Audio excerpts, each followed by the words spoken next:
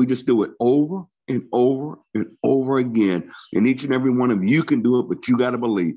On that note, I want to share this call with leaders to talk about this promotion while they're excited and pass it on. So Kelly, let me turn it back to you. You can take control. You are a co-host, and I'll go in there and see who's on here and just bring everybody up. So over to you, Kelly. Wow. All right, man. The timing is so perfect. If I had seen LiveGood, let's say, for example, if I saw it today, I mean, what would I do instantly today? I had somebody ask me that. I would go to every single person in my phone. I would create a text message, and they'd all get that same message.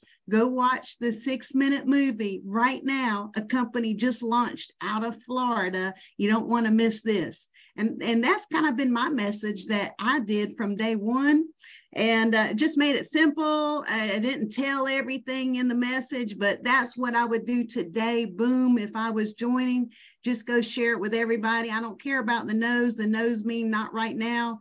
Don't think I got to reinvent the wheel, because everything is made for us. We didn't have all this at the beginning. We've got it made. I want to go ahead. I see Tracy Walker on there. Yes. She surprise. Yeah, I love, oh man, she got the best smile ever. And so guess what? Tracy's gonna share a few words. I see she's excited, right? She's so excited. I see it. And then she's unmuted. So Tracy Walker, I tell you, she is running to Diamond. She does a lot of the corporate training on Friday, and just the wisdom. Oh my goodness. We've had her on the Kelly Jesse training on the Thursday. Y'all don't miss the trainings, right? Whenever you can get to them, right?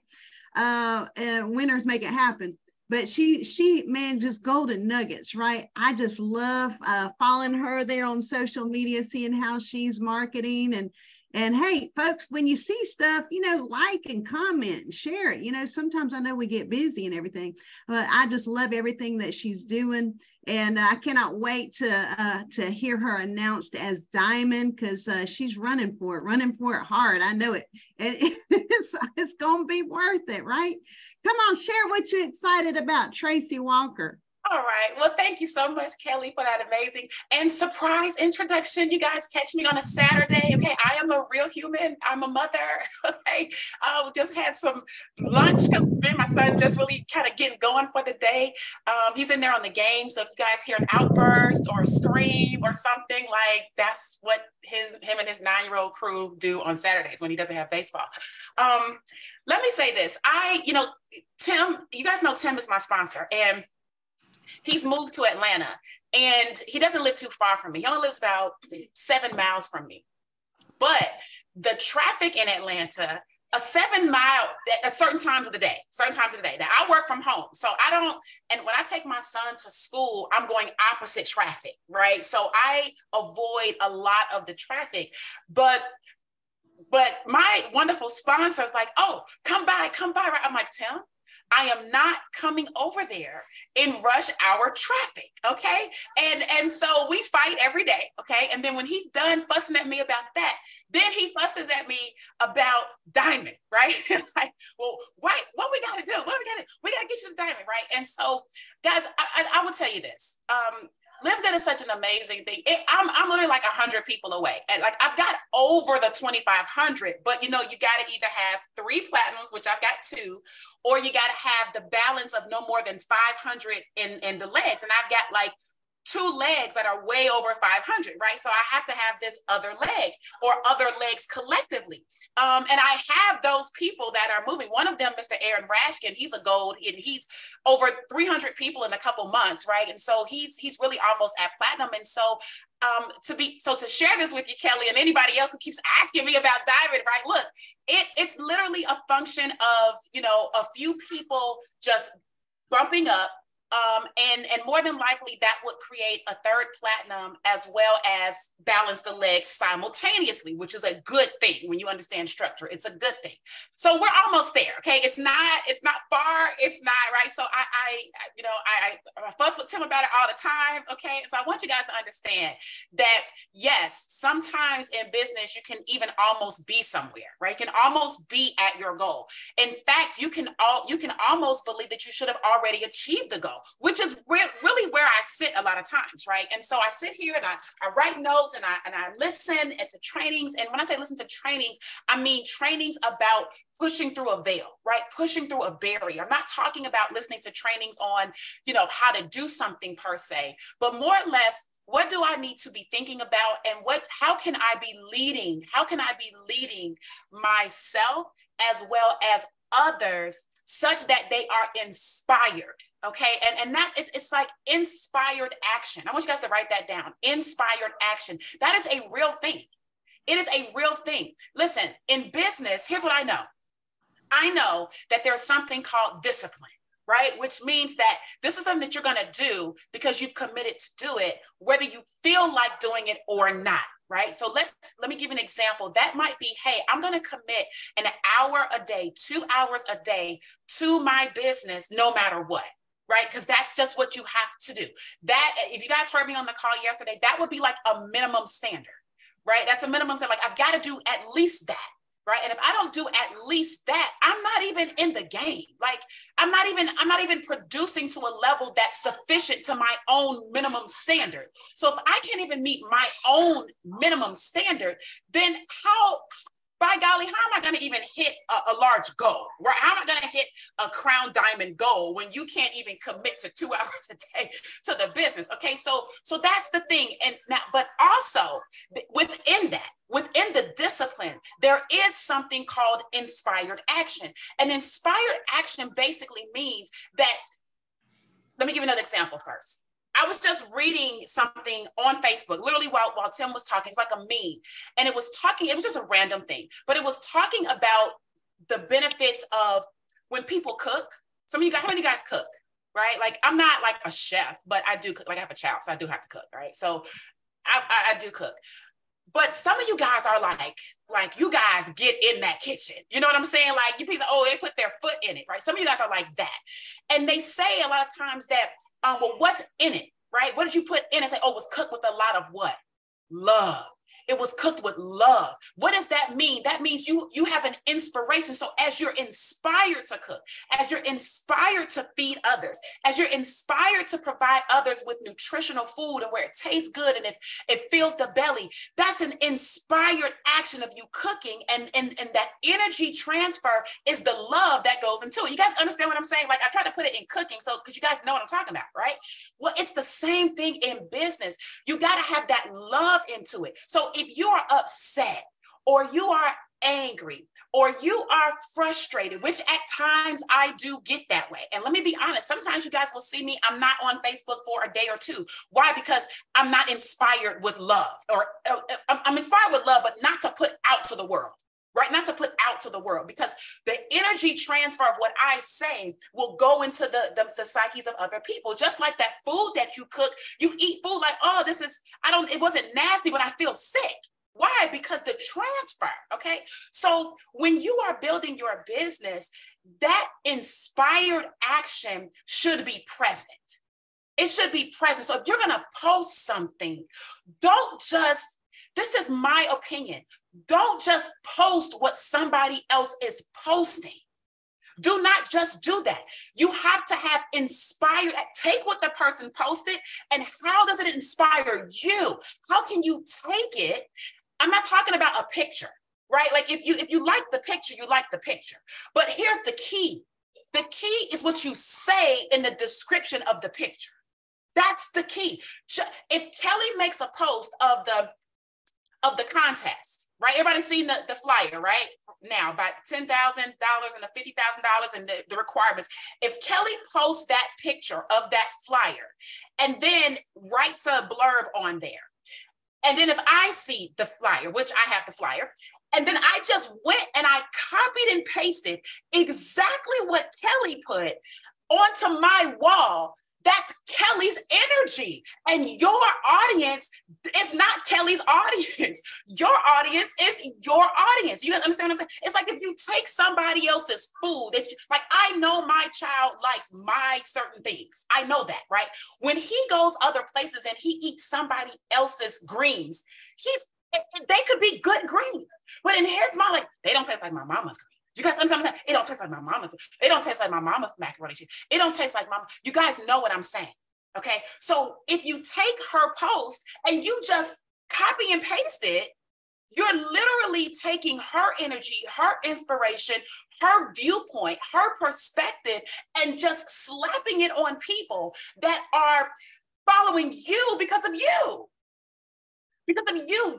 Look, I see somebody, Michelle says, yes, because of your flavor. So now if you're going to take Kelly flavor and put it on your wall, they're not going to feel the love because it's not your inspired action. You just copy and paste it. You did not put any thought into it. You did not put your own vibe into it. You didn't put any of that into it. So sometimes I might not post for a day or so because I have to find my muse. Do you guys understand? You have to find your muse. So I look at everything. It's weird. I look at everything every day for inspiration. Everything every day. Sometimes I pick up my son from school and he just hops in the car. He's so happy. He might have just ran and hit one of the other little boys and jumped in the car so the other little boy couldn't hit him back before he got it right. And it just brings me joy because he gets in the car and he's so excited. I said, how was school today? He said, oh, guess what? I had an extra, he told me the other day, what did he say? He said, oh, I had a surprise bonus candy day. I said, a surprise bonus candy day. And well, long story short, one of his teachers gave him like an extra donut for whatever, right? Whatever the purpose was. And he was just like so happy because it was surprise. It was extra. It was extra. He's like, Mom, and I didn't have to, because he has money, his Cash App, right? I didn't have to pay for it. Mr. Jeff gave it to me. And just the delight on his face and in his energy. I literally sometimes come home and I write down notes because I'm inspired. I don't go on my wall and say, hey, it's bonus extra candy day. That's his story. But I can be inspired by his story and craft it in a way where I can take, how can I cause somebody to feel like they had an extra bonus candy day? How can I create that for somebody? And so all of that to say is that you have to, in this world, okay, especially on social media, you have to figure out what inspires you. And it may be different things at different times on different days. And guess what? Some days you are not going to be inspired. Like, we are freaking human beings. You're not going to be inspired. But that lack of inspiration doesn't mean that you don't do anything in your business for the day, because the minimum commitment must be fulfilled, right? So I am doing something in my business every single day, but I may not post every single day because that is injecting other people with my energy. And if my energy is off, why do I want you to feel that? They say misery love company, right? Like, if I, not that I'm miserable, but because I might feel slightly disgruntled that day or something's going on that day, why do I want to go on social media and portray that to y'all or pretend that I'm not feeling that by, posting all this happy stuff when I really don't feel happy, because the true energy in that is fake.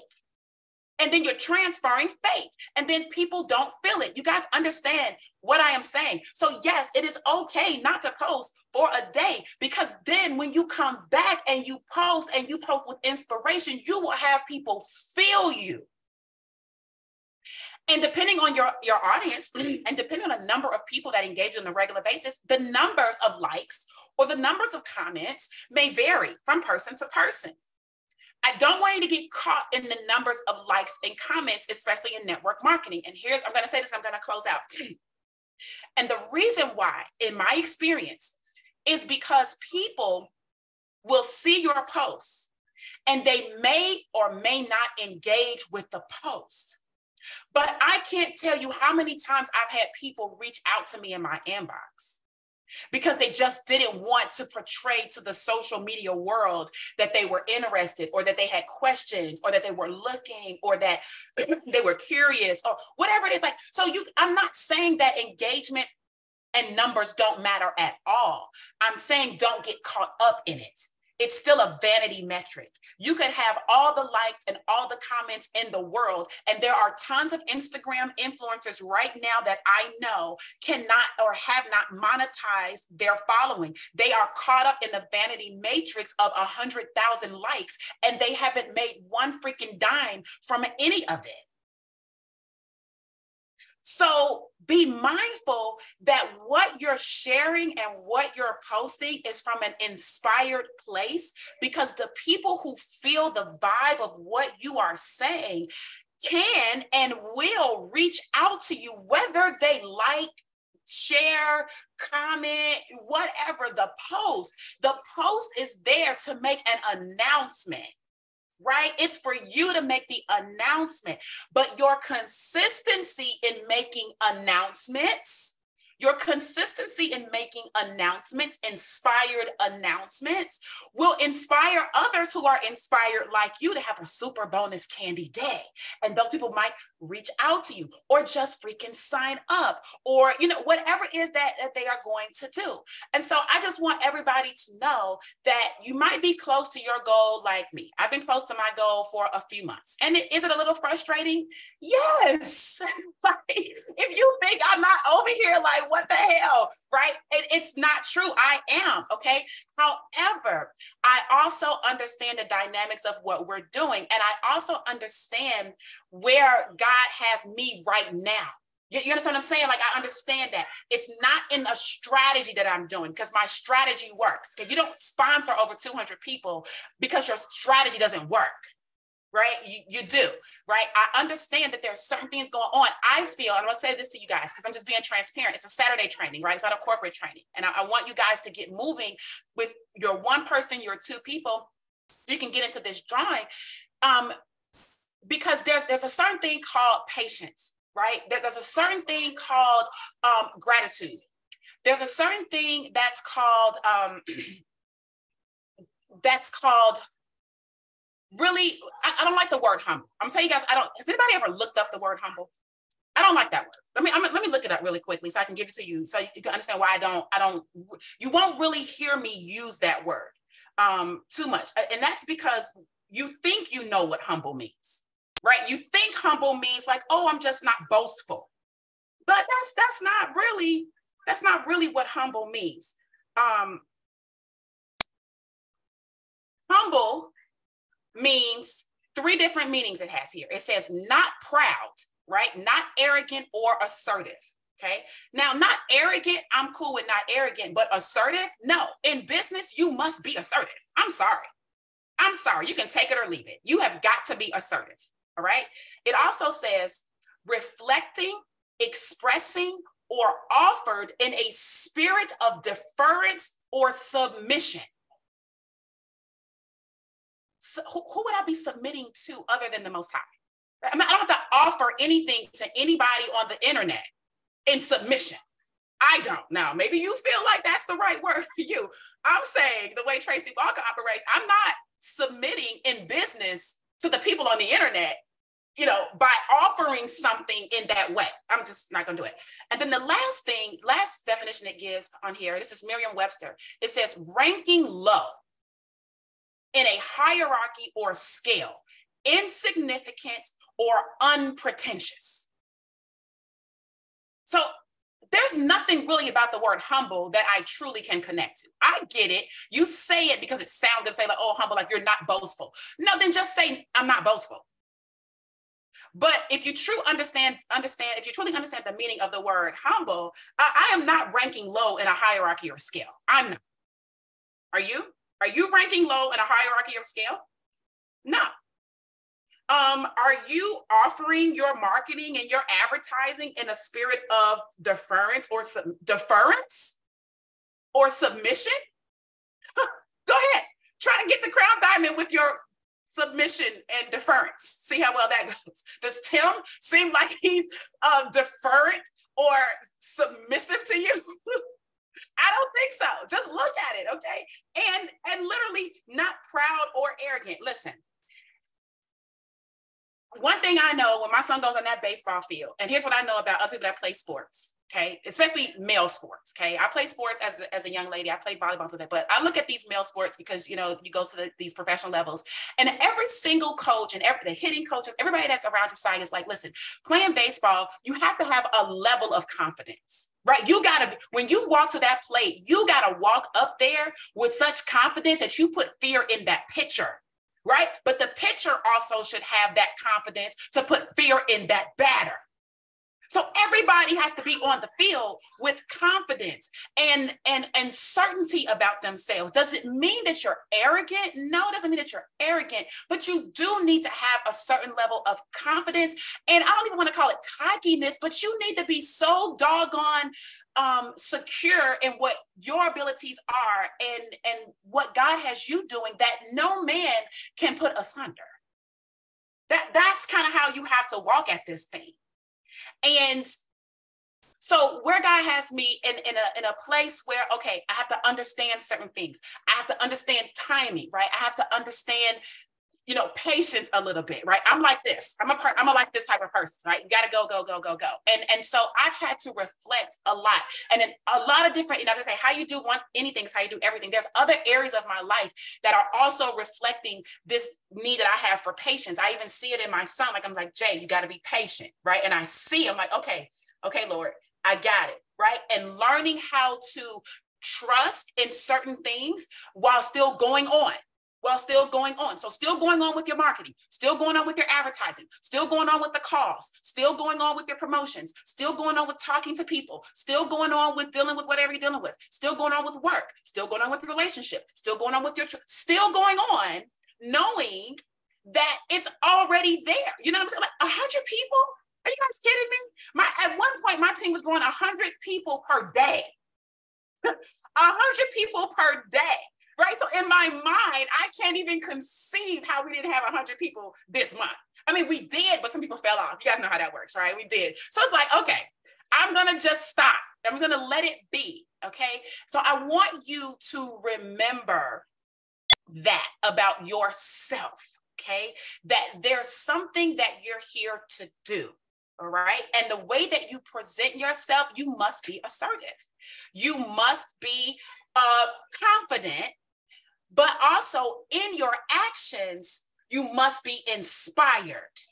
And you add all of that up and stir it up in a little pot, then people will be happy to join you because you're speaking to them from a place of win-win benefit for both parties, not just what they can do for you. Okay. And you're not fabricating stuff. So I hope that you guys were able to pull something from that. That was off the top of my head today. I'm just trying to give you like what was in my spirit, because that's kind of what it really was. And that you can use it to go get 2 people today. You know, and that's really all that I can hope for. And somebody's going to win 50 grand. Somebody's going to win 10 grand. It's going to be me. I'm sorry. It's going to be me. So y'all see how I did that? Y'all see how I did that assertiveness, that confidence? Y'all see how it went? You see how it went? Okay. So it's going to be me. I'm sorry. So you guys can just go and get your 2 people, your 12, your 10, whatever you feel you need to do. But I'm going to win. Okay. Now the challenge is out there. Now, if you're going to do something, then let's do something, LiveGood, and let's get to 1 million